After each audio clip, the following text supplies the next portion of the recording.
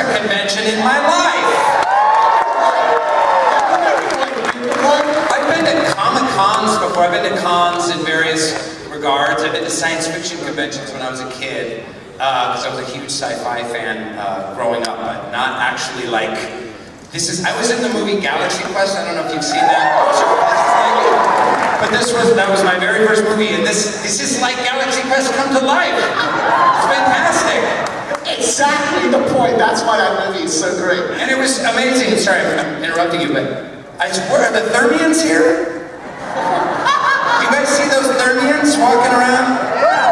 It was so funny because these Thermians are here, like, and we made up the walk and the laugh and hello, how we were talking like this, and they're embodying it. And there was just the four of us and the director kind of like figuring that out on the set in 1999, and now there's actual Thermians. It's fantastic. Anyway, sorry. Well, on behalf of everyone, since this is your first Star Trek convention, on behalf of everyone in this room, on behalf of the Star Trek community around the world, welcome to the family. Great to be here. Now, how did this role come about for you? Because I know that you played the original series, and now you're on a Star Trek show. Yeah, this role came about when I first read the very first press statement that they were going to do a new Star Trek show. And I called my agents and I was like, I know this is weird, I've just finished The Office. But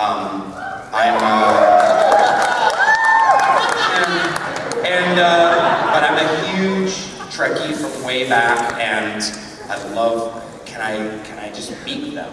So they set up a general meeting, and I met with the producers, and I just talked to them about my love for Star Trek, and I just said, you know, I hope you'll keep me in mind. And they were like, well, for the series regulars, there's not anything that you really write for off the top, but maybe, you never know, like we have different, you know, subplots here, and character arcs, and, you know, various universes that will be branching out and stuff, so we may find something for you. And then they were like, here's our idea, is to reboot Harry Mudd. So it was literally, you said a dream come true, it was really my dream come true.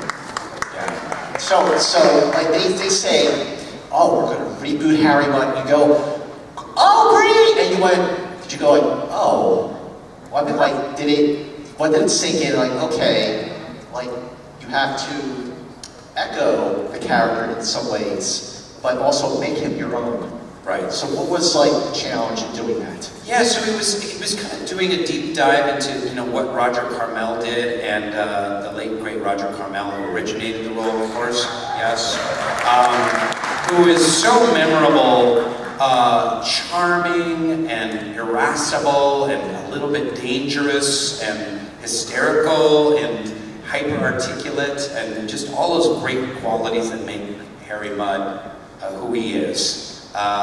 And thinking about him in this new universe, and I talked a lot to the writers about what the new Star Trek Discovery universe was. And they're like, it's a time of war, and it's war with the Klingons, and it's much darker, and it needs to reflect kind of more of our modern times. This is not going to be a show where they're exploring the universe on an episodic level, but it's all an arc. And they talked a little bit about the role that Harry Mudd would play and you know, what he was up to. So I knew I needed to bring kind of an edge to him that hadn't been in the character previously in order to make him fit in. If you took Roger Carmel and put him in Discovery, he'd be done. It wouldn't work.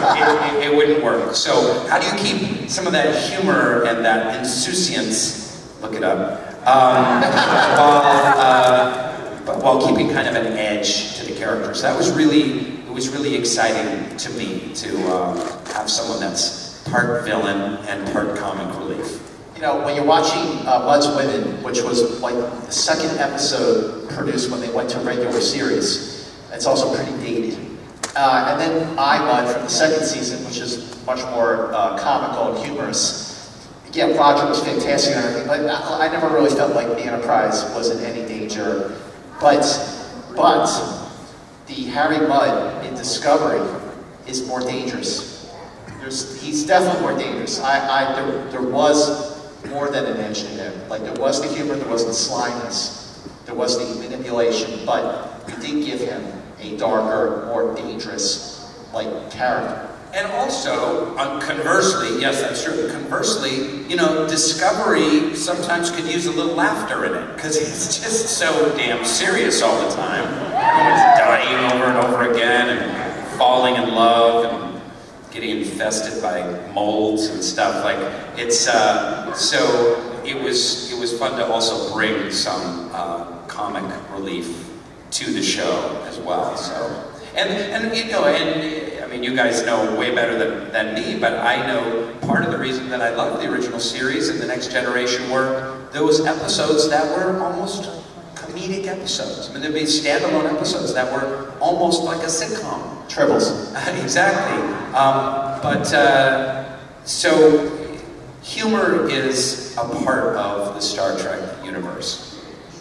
The introduction, Choose Your Pain, when you're in the Klingon break with Jason Isaacs and Shazam, like working with them initially, just to sort of like introduce the character. What was it like working with those two guys in those scenes from the first of your 2 episodes as Harry Mudd? Yeah, well, I was a little bit nervous. I mean, it was pretty crazy walking into all those sets that get built up in Canada, because they had the Shinsu, and they had the Klingon ships, and the Discovery, and I mean, just in a room this size, they had a couple of like spaceships and bridges and, you know, sick bays and stuff, and it was a little bit intimidating and overwhelming. And also, it was a little tricky to find his voice, because Mudd speaks almost Shakespearean English. You know, it's overly flowery, and he uses language in a very heightened way. And, you know, where a lot of Star Trek Discovery is a little bit like understated, like, shoot it with your phaser. You know, it's like a little, but Harry Mudd is fluviant, is that a word? I should look it up. So it was a little tricky to kind of find, I didn't, you know, have a rehearsal, so it was just thrown in. It was a little tricky to find his character there in that prison cell, but I thought it was a really expertly written plot line there, and it was great working with the great Jason Isaacs, he just brings it. He's just a terrific actor, and I knew I needed to kind of be at the top of my game to be able to go toe-to-toe with him. Well, that was the intro, but I have to say that Magic to Make the Sanest Man Go Mad, of the 15 episodes of Discovery, that one was my favorite. Because what you just said about... That was a pathetic amount of applause. That was your cue. Magic to Make the Sanest Man Go Mad. That was my favorite episode of Discovery. To erupt in applause. The likes of which had never heretofore been heard in Las Vegas Star Trek-a-thon episodes. So, but it was like 12 people like, yeah, I like that one. But you're forgiven, I love you. So by that episode, I have to say, like that was a standalone episode. Yeah. And I was like, wow, this really felt like, I mean... He hid in a space whale. Right? I mean, how cool is that? That sound, it's like a tall glass of water. Like he is in the room, and look at. But again, the danger of it. Like I felt like, wow, the Discovery's kind of, it's kind of screwed. But that was your first real interaction with everyone else. So what's it like to have that episode to yourself and to work with everyone? I spent like Sinequa, who's fantastic, and Doug Jones. To help the rest of the cast. Well, it was crazy because the episode that I read the week before we started shooting was completely different than the episode that we started shooting. So this was, you know, it was pretty early on in the series, and there'd been some writer turnover and stuff, so they were really finding their sea legs as a series. So A lot of it was scrapped. It was a little bit overwritten. A lot of it was scrapped and rewritten at the last minute. Well, not the last minute, but the 3 day, 4 days before we started shooting, there was a mammoth rewrite on the mud stuff. And I just want to give a shout out to a very special writer on the current staff named Ted Sullivan. And yeah, he's really something. And he flew in from LA and he really helped me a lot. And with the character and with the plotting and I mean, the directors were great as well. But he's a great resource in the Star Trek universe. I really enjoyed working with him. I think he really got Harry Mudd's voice, and he's a great asset to that writer's room. So it was really exciting. Sonequa is an exceptional human being, a great actress, and just one of the kindest people you'd ever want to meet, the most integrity, and the great Doug Jones, who I'm in awe of. Yeah, he, he's known for his, his prosthetic work and this and that, but he's a great actor. He's a terrific actor. He really has made Saru one of the most memorable kind of alien characters of all time. So it was great for me, but most importantly, and you guys can appreciate this, because like I'm a lowly sitcom actor, and I got to fire a phaser. I got to be teleported. I was beamed away. I sat in the captain's chair, and I think they said this in canon, in Star Trek canon. I was the only non-captain to record a captain's log. And that was my idea. I said, because they had me kind of doing a monologue, like Harry Mudd was in the captain's chambers and he's like, well, here I am, computer, finally got control of the ship, of my ship. Maybe I'll call it, I'll rename it the Harry Mudd or something. I had some kind of monologue like that. I'm like, we should do Stardate 25th, Captain's Log, Captain Harry Mudd reporting, and do the whole monologue back the way. So they shifted the dialogue where I think I'm the only non-captain to do a log. So it was just super exciting for me as an actor, and it ended up being a very tight, well-written episode. And David Barrett, the director, brought a lot of great visual flair to it. I just want to say that hearing your excitement at saying, I got to fire a phaser, I got to be transported, I got to sit in the cabin chair, because I was going to ask you about that, if you had a moment. I said teleported, didn't I? Transported. I was up at 4:30 this morning to fly here, my brain's not. That's okay. But so you did have those moments where you were able to be in the moment and say, look what I'm doing. It was so cool. And I got to kill Jason Isaacs over and over and over again, just like the rest of the cast and crew wanted to do on a daily basis. At that time, so did you know where that character was going? Where Lorca was going? Did you know what was in store? I did. They gave me the inside scoop. Yeah. And it was so cool. They told me, I was like, no way! What? That's what's happening? So yeah, I got some good behind-the-scenes scoop. I was like, ooh, this is fun. Well, it's very exciting because we have not seen the last of Hardcore Fenton and Mudd. This great news that came out of San Diego about getting a standalone short. Yeah. What they tell you about that you can share with us? So I don't really know. I haven't seen or read the other shorts yet. They said we're going to do these Star Trek shorts that have never been done before. They're going to be like 8 to 12-minute mini films that take you into different aspects of the Star Trek universe. And we're going to shoot them concurrently with the show. I think it'll be really cool. And I was like, well, okay. And then they sent me the script. It's fantastic. This script they sent me, what's the animated show? Rick and Morty. This writer from Rick and Morty wrote it. And it's really funny, but it's twisted too. And in a really delicious way, and it stars Mud, and I get to direct it, which is amazing. So now I directed myself in The Office 3 different episodes, but The Office didn't have special effects.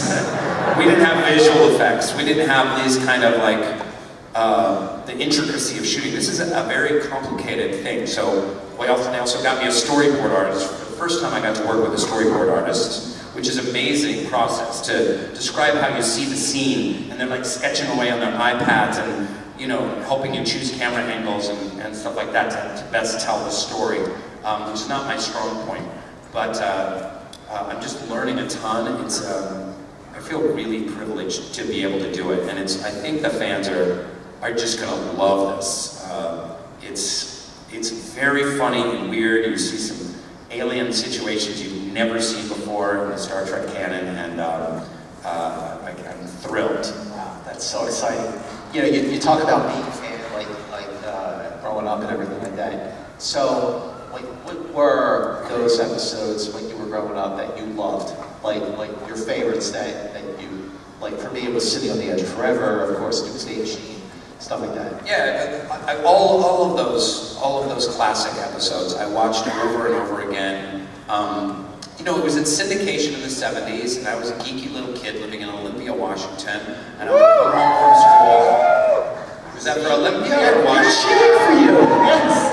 Let me try this. I was living in Washington. Okay. I was living in Olympia. No, you're lying. You can't lie and woo at the same time. You know, I'd come home from school every day, and I would watch Star Trek, and it was like my other family. You know, and I think, like maybe for some of us, I had a pretty miserable family situation. I'd much rather be with my Star Trek family than my actual family.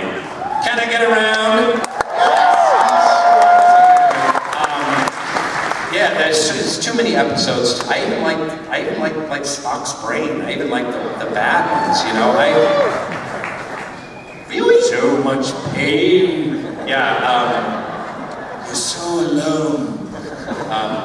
Yeah, so it was a big part of growing up. I put together a model of the Enterprise. I put all the little stickers on it. I had a coloring book. I had a technical book that explained how everything worked. And, did you have the trading cards? I didn't do the cards. And I watched originally the Saturday morning cartoons as they aired. I mean, I was like appointment television, whatever it was, like 9:30 a.m. CBS. You know, and that's where the other Harry Mudd episode aired. So, as the shows went on, where you mentioned Next Generation, did you keep going with it? Did you get to Deep Space Nine and Voyager, or were you just living your life and like busy with that? When Next Generation came on, I was just finishing college, and so that I was a really broke, struggling actor for most of those years, and I would always watch Next Generation when I could. But a lot of those years I didn't have a TV.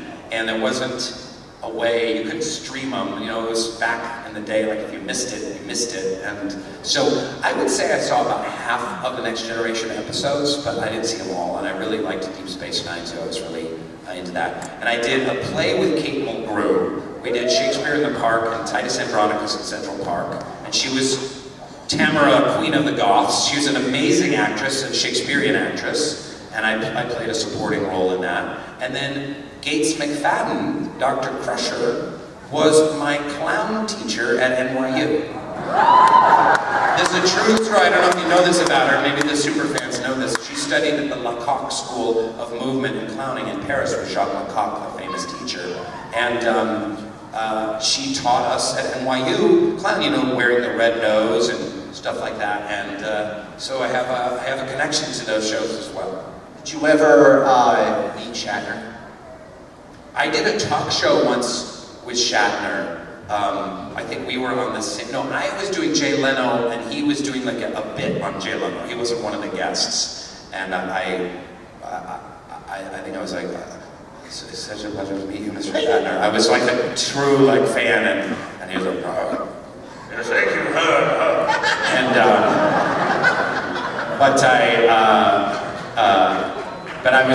I didn't like properly introduce myself. I think he thought I was like part of the janitorial staff or something.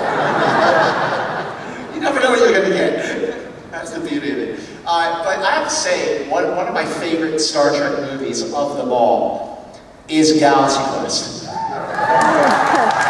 mean, it's a Star Trek movie. And it is, this is your first convention, and like, did you, like, now that you're experiencing all this, you come like, boy, they just like hit the nail on the head. This is it. This is Galaxy Quest come to life. I'm having flashbacks of 1999. This is fantastic. Yeah, we need the spaceship to crash into the ceiling. We need Sam Rockwell and Sigourney Weaver to come out on stage. That was my very first movie. That was my very first movie, Galaxy Quest. What was it like to not just work on a film, your first movie, but that kind of production? That summer, I did Galaxy Quest and I did Almost Famous. And they were both DreamWorks films, and they're two of the best scripts I've ever read, and two of the best movies made in the last 30 years. And it was remarkable. I mean, I remember reading Galaxy Quest and said, this is hysterical, and it was even better than they had it in the script. And it's one of those rare, like, I think David Mamet said that Galaxy Quest is on his list of 10 perfect films. Like, there's only like 10 perfect films, and Galaxy Quest is one of them. It's a perfect film. And you know what, I have to say, so is Almost Famous. That is a perfect film. You know, Cameron Crowe is not just a writer, it is a great screenplay, but as a director, what was it like working with him? What do you sort of like take with you when you work with someone like Cameron Crowe, especially when you get into more, you know, more depth and more comedy, like you did, you know, with The Office? What do you take from a director like that? Well, Cameron is a very special person, and I remember auditioning I auditioned for a couple of different supporting roles, and I went into his office in Santa Monica, and I was sitting, you know, on a chair like this, and then Cameron comes in, and he goes like, "Hey man, it's Cameron, how's it going?" I think he had flip-flops and shorts. He's like, "So good to meet you, man. I looked your audition on the tape, and it's like, you know, let's just read some stuff. Let me grab this camera here, and you know, let's just read some stuff." And then he sits down at my feet, and with the camera, and we just start reading some of the different characters and stuff like that. But that is very, very rare, where most directors in Hollywood are behind the table and don't shake your hands like, "Hello, welcome. Yes, what we've been doing today. Thank you very much. Thank you for your time." You know, it's very aloof, and he's just very genial and passionate. And it was working with Cameron in that, and then I did a thing on his Roadies, his short-lived show. One person clap, thank you. Roadies fan. And Cameron brings such heart and passion to his work. And just on the set, it's just big-heartedness. He cares deeply about the stories he tells, and he's completely invested. Absolutely. You know, one of my favorite TV shows of the last like 20 years, 6 Feet Under. I mean, Al Ball was doing that show, especially the last episode, which was so profound. You know, there's really no show like that. It's so different. It still stands up, it holds up. I think to air today, and it would fit right in with our current time. Right. What do you know, that was a breakthrough for you, Arthur Martin. That's right. And what was that like working on that show?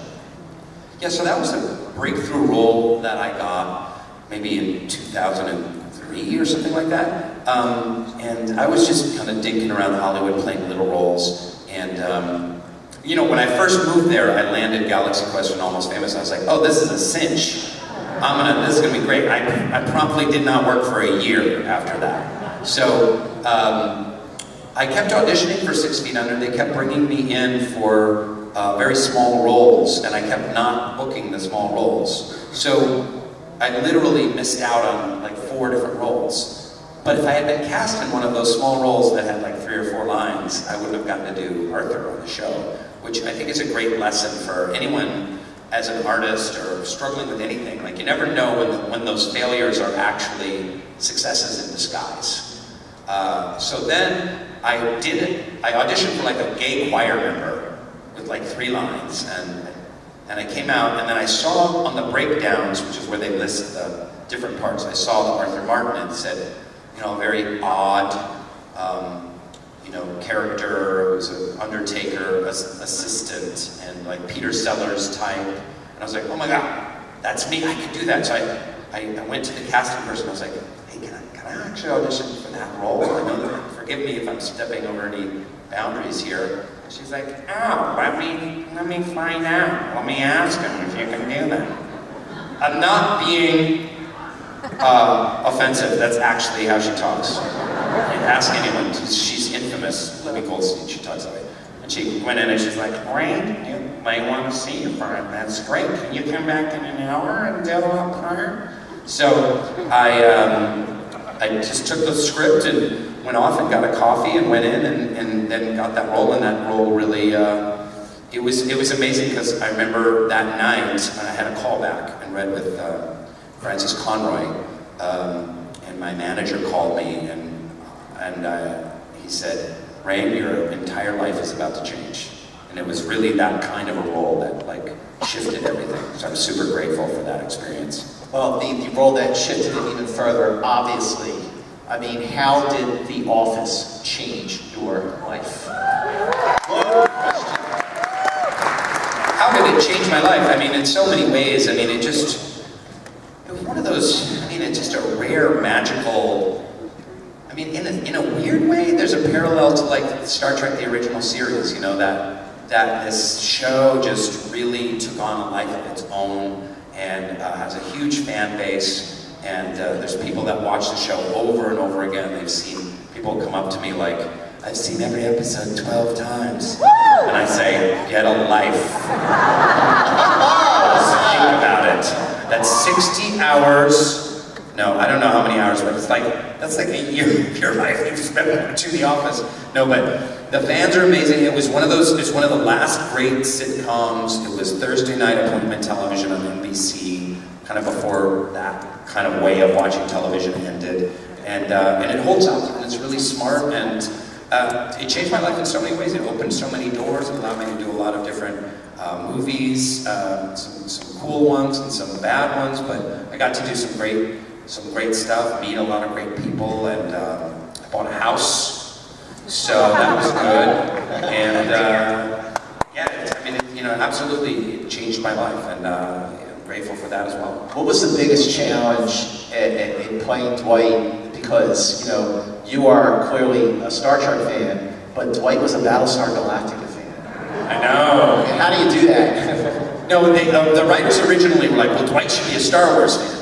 And they were like, no, he needs to be like a more obscure science fiction, like there's something. So that's right when Battlestar Galactica was happening, like he's a huge Battlestar Galactica fan. So I loved Battlestar Galactica, especially the first 2-3 seasons I thought were just some of the best sci-fi that's ever been on TV. I thought it was just fascinating that, you know, there was this one idea in it that was just so brave, which was that the cyborgs believed in God, and the humans were polytheists or atheists, but they believed in multiple gods. But then, so it was this crazy, like, had this spiritual, religious, you know, themes and threads running through it. It was fascinating.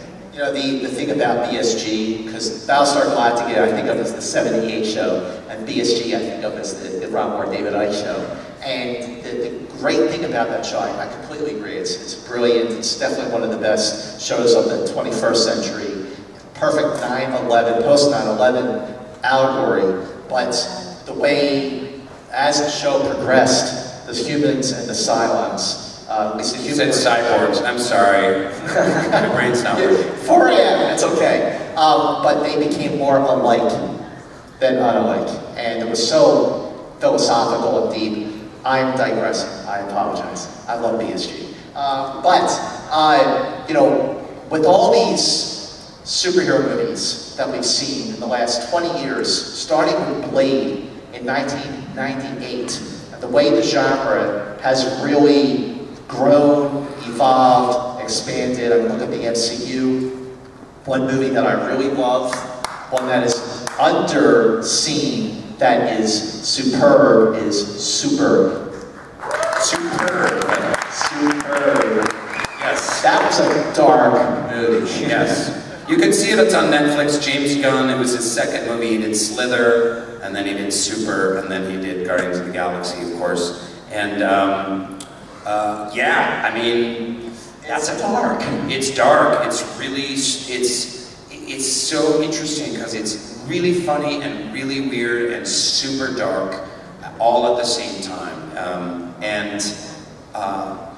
I was at the office on a lighting break, and I was at Jenna Fisher's, you know, Pam, the receptionist area, and she goes, you know, James, she used to be married to James Gunn, and they're still really close, good friends. It was one of the sweetest divorces of all time. They kind of amicably said, you know, we really don't belong together, and we shouldn't be married. Yeah, okay, well, let's just divide things fairly and shake hands, and probably it's great, okay, great. So it was, I mean, it was completely amicable, and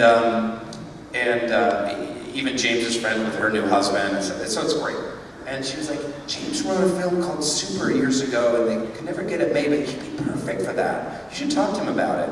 She goes, I'm going to write him right now. And she wrote, hey James, what about Rainn for Super? And he was like, I love it. And then he literally like, bing, I got on my phone, it sent me the script, and I went in my trailer and I started reading it. I was 30 pages in, and I was like, oh my God, I'm in. This is amazing. And we took it out together, and we pounded the pavement, went into different producers' offices, and raised the money. And in a really hard time was during the recession. And you know, I think it's a classic, and it's certainly a cult classic. And for people who haven't seen it, it's on Netflix. It's called Super. It's kind of a dark, low-rent kind of DIY deconstruction of a superhero movie. That's exactly what it is. I mean, it totally, and it's, yeah, watch it. I wouldn't. We brought it up, but it is a fantastic movie. And you have a new film that is opening this coming Friday, The Meg. The Meg, yes. So that's based on a book. Yep. And how is it? You know, it opens. It's a big wide release on August 10th. That's this coming Friday. A week from today. And you know, so tell us about that. Yeah, it's The Meg is. I mean, it's terrific. It's, what can I say? I mean, I'm not going to say it sucks. No, but it's really a fun, awesome movie. John Turteltaub, who did National Treasure and a bunch of other great films, he really knows what he's doing. He knows how to do a big popcorn movie. It's fun for the whole family. It's definitely scary. It's got its thrills, but it doesn't take itself too seriously. It's got some nice humor running through it. Because ultimately, it's about a giant shark. You know, how seriously can you take that? But the special effects on it are amazing, and what they did to create the shark and the danger of the shark is incredible. And I'm a big Jason Statham fan, and so I was really psyched to be working with him. I think he's one of those action stars. Like, he's always believable. You really believe he can kick ass. You know when he says he's going to do something, he's like, I'm going to kick your ass. Like, you know that it's going to happen. You know, you believe him. So it was great, and it was a Chinese co-production. So there were a lot of Chinese actors and Chinese producers on it. They split the budget, and it's opening in China and the US the same day, and so that's pretty cool too. That's very cool. You know, working with John Krasinski for all those years on The Office, you know, he directed a couple of films that I saw at Sundance. I go every year, and I got to tell you, in the end of March, A Quiet Place. Holy Toledo! Yeah, terrific. Like, did you see it? I saw it. I saw it opening weekend. I thought it was amazing, and. You know, people talk about it as a horror film. It's not a horror film. It's a science fiction film. I mean, it really is a sci-fi film. It's, you know, it's a monster movie.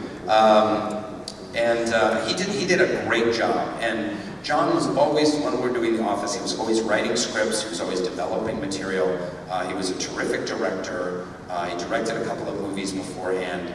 And he's a really multi-talented guy, and he hit it out of the park with that movie. Really, I want to open up to some audience questions we got. So let's take one from over here. Considering how lethal Harry Mudd is, what are the chances we're dealing with a mirror universe Harry Mudd? Ooh. I think chances are slim, but I sure would love to meet the mirror universe Harry Mudd, who would be, he would just be a mean bastard. I mean, he would just, yeah, he would fuck you up. Yeah. That's a good idea. I'm gonna text the writers and give them that idea. And I'm gonna tell them that a rock star from 1977 gave me that idea. Twisted Sister. Ted Nugent, ladies and gentlemen. I don't know. Yeah, if you have other questions, come up to the stage, and there's one over here. Hey Rainn, I had two quick questions. One, I wondered if it were possible for you to tell us whether the short trek that you're doing is set before Harry Mudd's first appearance or after his last appearance. And then second, one of the things we've heard from previous casts about their time on the show is that in their experience, they didn't really get a ton of input on the scripts, particularly on the day that they were shooting. As somebody whose experience in Hollywood has mostly been in the sort of comedy and improvisation space, what was your experience like in terms of being on set? Did you have the ability to improvise some of the lines? Was it all, you know, keep it word perfect to the script? What was it like on Discovery? Great questions. That's an excellent question about the short. I'm assuming it's after, but it stands alone, so it doesn't really tie into the story of the Discovery, so I'm not sure. But I really should know that, so I should probably ask them. And yeah, they were very collaborative with me, which was amazing, because they didn't have to be. I mean, most of the time when you're an actor, you're doing a guest spot role or a recurring role. It's like, here's your role, say the lines, do a great job, but they're way too busy with other things. But they wanted to do it right, and they were very open to feedback, and I gave notes on the scripts and stuff like that. And yeah, they let me improvise as well. So a lot of the things you see in the episode were lines. I can't think of one off the top of my head, but I kind of have to. I feel like if you want me in something, you should let me improvise, because it's one of my strengths, and it will be better. And you don't have to use it. You can cut it out in the editing room as long as you get the line set. So it was very collaborative in that way. Yeah, I called Saru a bunch of strange names, and Jason, who I love to mock, a bunch of strange names, and we had a lot of fun. Next question. So I loved Backstrom, such a great character. You did him so well. What happened? Where'd he go? Yeah, someone was like, no one watched it. That's partially true. It was, some people watched it, about as many people watched it as watched other shows, but they were looking for hits. It was a new regime came into Fox at that time, and so they put on a bunch of other crappier shows. But yeah, that was a show I did on Fox, 13 episodes. We did after The Office about a kind of an alcoholic, irascible, self-destructive detective in kind of the Columbo mode, and it was really a lot of fun. I'm sure the episodes are out there somewhere in someone's basement, if you can check them out. It's a terrific show. Thank you. Thanks very much. Over to your right. Hi. Besides killing Lorca repeatedly, what was your favorite moment on the set of Discovery? That was it. Well, I think Mudd's reunion with Stella was very meaningful to me, because Stella played such an important part, you know, in the earlier Mudds, you know, and the I Mudd especially, and so that was really fun. To tie it up, he was very villainous, but it kind of had a sweet comic ending to it, and so that was a lot of fun to be reunited with Stella. I love that coupleship of Harry and Stella. Next question. Have you seen the movie Groundhog Day? Over and over and over again. Wearing a Star Wars shirt? Get lost, kid. Why are you wearing a Star Wars shirt, dude? I don't know. I forgot my uniform. You could buy one right in the other room. Can someone please lend this young man a Star Trek uniform, please? And so, does someone have a Federation shirt to put on this poor child? We love him. We love you. See what I did there? Okay. Next question. Hi, thank you for coming. Love when you were in Discovery. I love Discovery. What do you think, since you're a fan of Star Trek, do you think Discovery, I mean, it's not your mom and dad's Star Trek. It's pushing the line a little bit. What do you think? Is it a little darker or a little bit more, I don't know, risque or what? What do you think? Yeah, I mean, so, you know, the producers think about if you're put in that situation where you're going to produce a new Star Trek show. After the J.J. Abrams movies, in which a whole generation of kids didn't watch the shows, they just know it from those movies. And you know, and it's 2017, you know, when it's going to launch, and it's post 9/11, and you know, people are used to certain kinds of storytelling, and the way television has moved, you know, away from network and syndication into streaming and stuff like that. They're put in a really tough position, and I think they did an exceptional job considering, you know, the environment and the time that they needed to make this show. So they wanted it dark, they wanted a warlike show, they wanted to get to some really gritty issues and tackle them in an edgy way, and they knew they wanted it to be, you know, unfolding over the course of a season. So yeah, it's not your mom and dad's Star Trek, nor should it be. I don't know how you do a Star Trek where every week they go and discover a new planet. I don't know if that works in today's TV environment. Maybe it does, but I think they did a terrific job, and there were some amazing sequences and some great episodes, and the cast is fantastic. Thank you. That's actually a really good question. I definitely got asked a lot over the last year. Wow, this is different. This is dark. They actually use those words. This isn't your daddy's Star Trek. And I'd say, good. It should be different.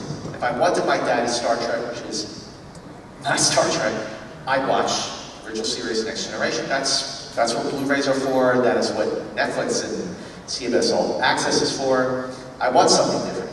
I love those JJ movies because they were different. I love Discovery because it is different. Star Trek should evolve. It should be different. And I love the way the season ended with Discovery. You all saw the end. I'm not going to spoil it. Okay. I don't know. I think about a third of this audience has not seen it. That's my guess. By round of applause. No, that you don't do applause. If you do show of hands. Yeah, show of hands if you did not see. What you're missing out. Boy, are you missing out. Right? I need CBS. I'm not going to give them my money. I'm not going to pay CBS my $6 a month. I work hard for that $6 a month. Can I have a mochaccino, frappuccino, cappuccino, extra mocha, right? And now I'm like, how much will that be? $6.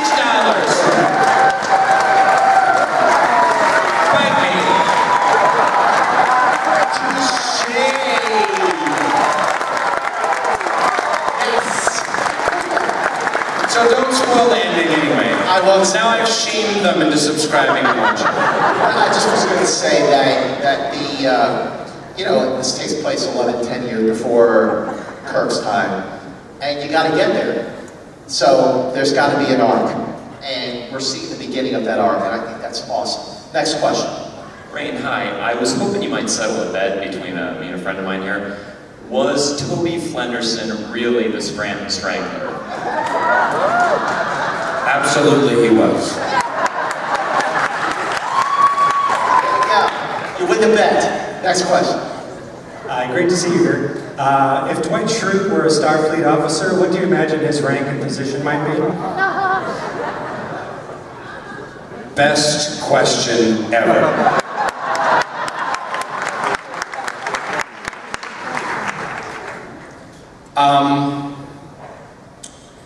Someone said beets. Yeah, he would be, do they have Federation Farmers? No. I think he'd want to be, he would have started in engineering, but he'd want to be security. But he would shoot his phaser too much and like leave blast holes in the walls. So then he's demoted from engineering to janitorial. So the Dwight on the Enterprise show is Dwight mopping those floors. Someone's got to mop those floors. They're spotless, and it's not Roombas. It's not like modern Roombas. So that would actually be a great show. I'd watch that show. Next question. Was it disturbing to work on House of 1,000 Corpses? Oh, Rob Zombie. Good call. House of 1,000 Corpses. Yeah, I did that right after I did Galaxy Quest. That was the one year later I did. That was the next job. Yeah, was it disturbing?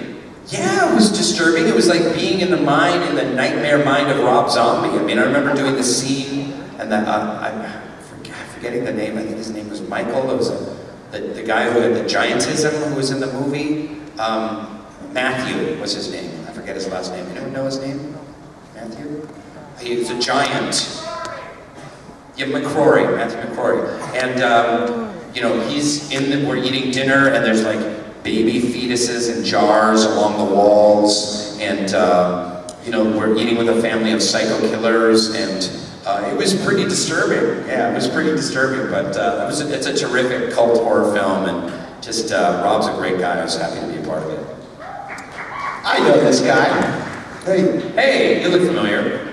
You know, Rainn, you starred in a film that I thought was pretty visionary. I think it kind of flew under the radar, but I loved The Last Mimsy. The Last Mimsy. And I just wondered if you could say anything about that project, how you got involved with it. It seemed like it was kind of ahead of its time. Yeah, I feel like that film didn't get a fair release and a fair shake, and I think there's so much great stuff in it, and some of the sci-fi concepts in The Last Mimsy are really cool and relevant today. I just got sent the script. They made me the offer, and I really loved, you know, I love sci-fi, and I liked the character a lot, and wanted to be a part of it, and you know, people still see that film every once in a while, and so which is great, because I think it's a beautiful, you know, sci-fi for the whole family kind of film, in like kind of a throwback to the '80s, you know. Yeah, it does feel like that. Like that. Shea directed that, right? Yeah, Bob Shea. Bob Shea, Labor of Love. I think that was his personal pet project. Yeah, he had shepherded it along for years. He was the producer of Lord of the Rings, and he founded New Line Cinema, and you know, great visionary entertainment dude. Yeah, definitely. Plus, you got Roger Waters to write the theme song, Hello, I Love You, which is like unbelievable. So, yeah. Is anybody in there? So, I mean, if you can get Roger Waters to do the song for your film, that's pretty cool. Howard Shore did the soundtrack, so it was great. Great question, Adam Malin. Thank you so much. Thank you, Scott Mance. Thank you, Rainn. Final question over here. Hi, I was hoping you would just tell us a little bit about the organization you and your wife have been raising money for and what that is doing for young women. Oh wow, thank you. Are you a plant? Are you implanted in the audience? That's very nice. Yeah, so my wife and I do a lot of nonprofit charitable work. We founded a foundation in Haiti doing girls' education. Girls in Haiti are really mistreated and abused, and often not educated, and they're meant to just work in the markets and work in the fields and raise the kids and cook. They're often sexually abused. They're often, you know, sold into you know, sex slavery, and it's a really abused population. So we work in about 13 locations in Haiti with over 500 girls. We do scholarships and arts education and literacy. We have a mobile computer lab, and we feed them, and we work with them and their families to continue their educational journeys. And it's called Lide Haiti, L-I-D-E Haiti, and you can go to lidehaiti.org and check it out. But it's we go down to Haiti a couple times a year and continue, you know, working on it, and it's a great effort of love. Well, thank you. Thank you so much for that question. And thank you, and Rainn Wilson, thank you very much.